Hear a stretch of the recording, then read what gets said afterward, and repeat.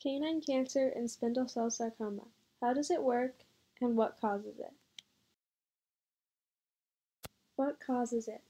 Canine cancer can be caused by too much sun, uncontrolled cell growth, radiation, chemicals, hormones, infections, and a virus. How does it work?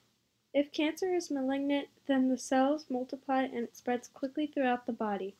If cancer is not malignant, the cells do not multiply and it does not spread, and it can be controlled with medication. Canine spindle cell sarcoma is most common in larger dog breeds. It has a low grade and a high grade. It will not spread to other animals. Recurrence is likely, and sometimes it can be removed, but it is likely that it will spread. Spreading makes this cancer almost impossible to remove. The effects of spindle cell sarcoma. This cancer occurs mostly on the limbs. This makes using the limbs more difficult. It usually has a negative impact on the surrounding areas of the cancer, and it may become infected if irritated by the dog or others.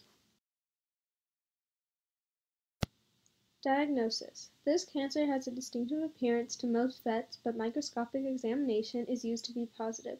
A biopsy, where they cut out a piece of the cancer, is usually done for the examination. There are other less common ways to diagnose this cancer too.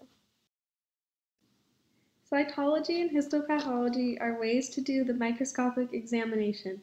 Cytology means examining cells collected from the cancer, and histopathology means examining a biopsy sample.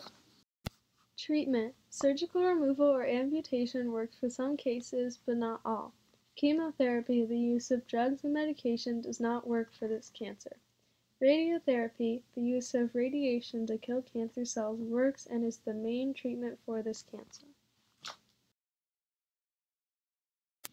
Interstitial brachytherapy is the type of radiotherapy used for this cancer. It is done by putting a source of sealed radiation inside or next to the cancer. How can you help your pet? You can make sure your pet feels as comfortable as possible, and you can make sure they don't touch or irritate the tumor in any way. Created using Powtoon.